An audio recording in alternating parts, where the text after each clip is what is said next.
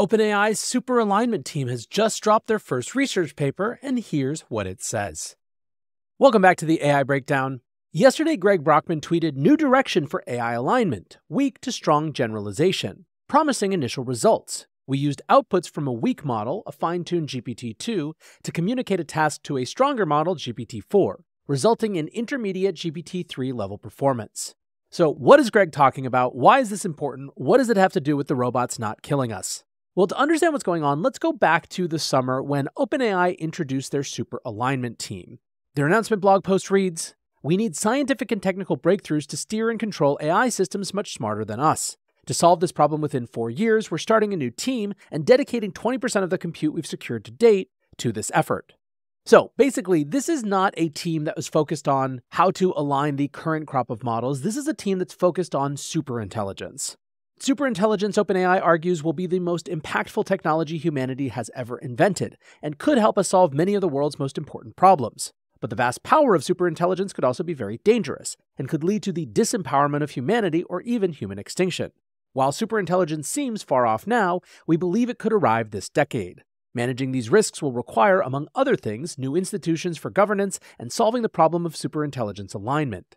How do we ensure AI systems much smarter than humans follow human intent? Currently, we don't have a solution for steering or controlling a potentially superintelligent AI and preventing it from going rogue. Our current techniques for aligning AI, such as reinforcement learning from human feedback, rely on humans' ability to supervise AI. But humans won't be able to reliably supervise AI systems much smarter than us, and so our current alignment techniques will not scale to superintelligence. We need new scientific and technical breakthroughs. Now, even back then, they said that their goal was to build a roughly human-level automated alignment researcher. They said we can then use vast amounts of compute to scale our efforts and iteratively align superintelligence. To align the first automated alignment researcher, we will need to 1. Develop a scalable training method, 2. Validate the resulting model, and 3. Stress test our entire pipeline.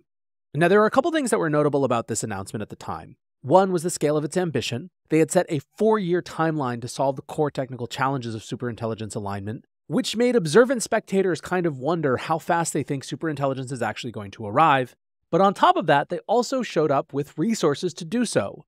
That 20% of the compute that they had secured to date commitment was certainly not nothing.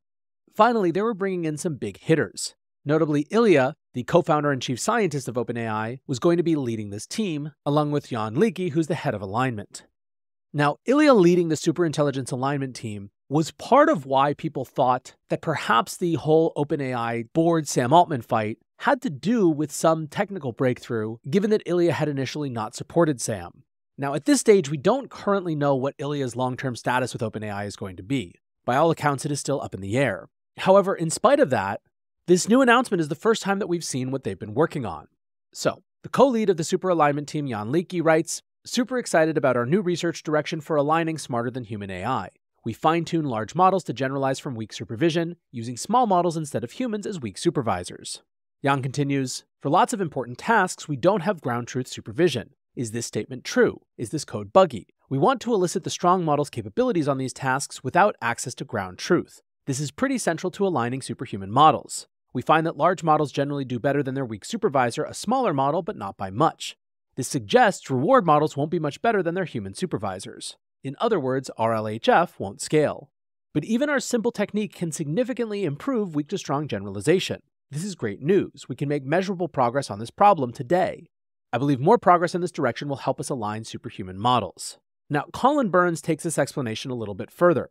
And apparently, according to a shout out from Sam Altman, it was actually Colin who inspired this line of research and convinced the whole team to go down this path. Colin writes, "Humans won't be able to supervise models smarter than us. For example, if a superhuman model generates 1 million lines of extremely complicated code, we won't be able to tell if it's safe to run or not, if it follows our instructions or not, and so on. This is a key difficulty of aligning superhuman models. Unlike in most of machine learning, we will need to supervise models smarter than us. Despite its importance, it's not obvious how to even begin to empirically study this issue. We propose a simple analogy to study this problem today. Can we use weak models to supervise strong models? If we can learn superhuman reward models or safety classifiers from weak supervision, that would be a huge advancement for superalignment." So, editor's note here, basically the technique that they're taking is humans in this analogy are playing the role of the weak model, the GPT-2, whereas superintelligence is taking the role of the strong model, or GPT-4. Now back to Colin, he writes, Intuitively, this may be feasible because the strong model should already be very capable at the key alignment-relevant tasks we care about. All the weak supervisor needs to do is elicit key capabilities that already exist within the strong model. We empirically test this setup and find that if we fine-tune a strong pre-trained model using weak model supervision, it consistently outperforms the weak model, usually by a large margin. Generalization appears to be a promising approach to alignment. But directly fine-tuning a big model to imitate a small model is suboptimal. Intuitively, we want to nudge the generalization towards outputting what it internally knows. We test a simple model for doing this that makes the strong model more confident in its predictions. Across a large number of datasets, this simple method drastically improves weak-to-strong generalization performance. On our NLP tasks, we can fine-tune GPT-4 using a GPT-2 level supervisor and attain performance close to GPT 3.5. There's still a huge amount of work to be done in this setting. Our methods still don't always work well. For example, performance isn't as good on our ChatGPT preference dataset, and our setup still has disanalogies with the future alignment problems we care about. But we can make rapid iterative empirical progress on this problem today. Our setup is simple, general, and easy to try out, and there is still a huge amount of low-hanging fruit. Alignment feels more solvable than ever before. Now, another member of the team, Leopold Aschenbrenner, tries to explain this in more lay terms that I think are useful as well. Leopold writes, "Intuitively, superhuman AI systems should know if they're acting safely, but can we summon such concepts from strong models with only weak supervision? Incredibly excited to finally share what we've been working on, weak-to-strong generalization. Future AI systems will be able to do crazy complicated things, e.g. generate 1 million lines of code. We'll want to add side constraints to their behavior, like don't lie, or don't escape your server. But how do we do that if we can't even fully understand what they're doing? Normally, we train AI systems with human labels, but relative to AI systems much smarter than us, humans will be weak supervisors. Maybe we can supervise them on easy problems, but on hard problems, we'll only be able to provide incomplete or flawed labels. But there's reason to be optimistic. Concepts like, is this action dangerous, should already be saliently internally represented by strong models. Can we just get them to tell us what they know, even about the cases too difficult for us to supervise directly? We have a really neat setup to study this. What happens when we use a small model to supervise a large model?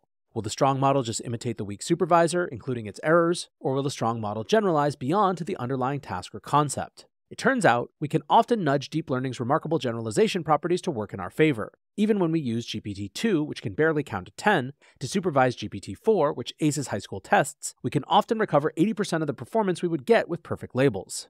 Now, this only works in some settings so far, and naive weak supervision without methods is far from recovering full performance. In that sense, we provide evidence that naively applying current alignment techniques like RLHF will scale poorly to superhuman models. But this feels like a super tractable problem.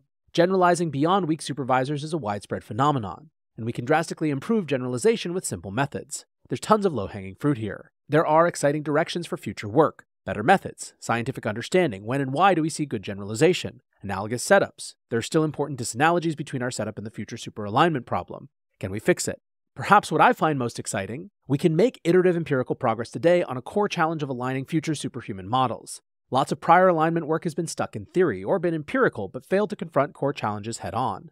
But the question of course becomes, how to get people to work on those problems? Well, in addition to continuing their work with the Superalignment team, OpenAI has also announced alongside Eric Schmidt a $10 million program they're calling Superalignment Fast Grants. This is a $10 million pot, they say, for, quote, technical research on aligning superhuman AI systems, including weak-to-strong generalization, interpretability, scalable oversight, and more. Basically, this $10 million is divided into $100K to $2 million grants for academic labs, nonprofits, and individual researchers. For graduate students, they're sponsoring a one-year $150K OpenAI Superalignment Fellowship, which includes $75K in stipend and $75K in compute and research funding.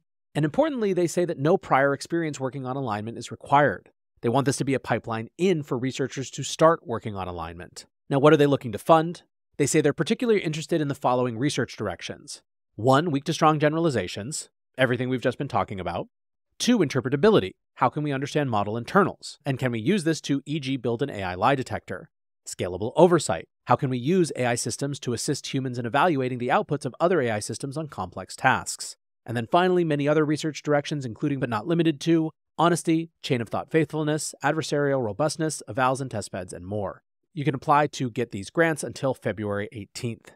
So how are people receiving this? The MIT Technology Review says, unlike many of the company's announcements, this heralds no big breakthrough. In a low-key research paper, the team describes a technique that lets a less powerful LLM supervise a more powerful one, and suggests that this might be a small step towards figuring out how humans might supervise superhuman machines. Now, they also got commentary from a number of different AI researchers, including Thilo Hagendorf, who wrote, "It is an interesting idea, but he told MIT he thinks that GPT-2 might be too dumb to be a good teacher. Quote, GPT-2 tends to give nonsensical responses to any task that is slightly complex or requires reasoning." Continuing, the MIT Technology Review writes, he also notes that this approach does not address Ilya Sutskever's hypothetical scenario in which a superintelligence hides its true behavior and pretends to be aligned when it isn't. Says Hagendorf, future superhuman models will likely possess emergent abilities which are unknown to researchers. How can alignment work in these cases? Still, even for the skeptics, the broad sense is that this is valuable progress being made. Now, OpenAI also on the same day dropped another research paper that they summed up as identifying 7 practices for keeping increasingly agentic AI systems safe and accountable as they become more common and more capable. Alongside this, they also announced research grants for a range of open questions in this area.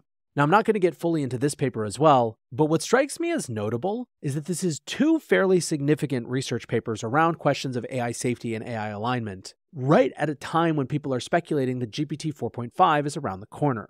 I would say only that it doesn't not make sense to me that in advance of releasing the most advanced model ever, you would drop all of the progress that you've made on safety and alignment issues to try to make it feel as though those things were progressing at the same speed the overall capabilities were. I think this is a little less tinfoil hat and a little more just my PR and marketing brain observing something that I could see doing.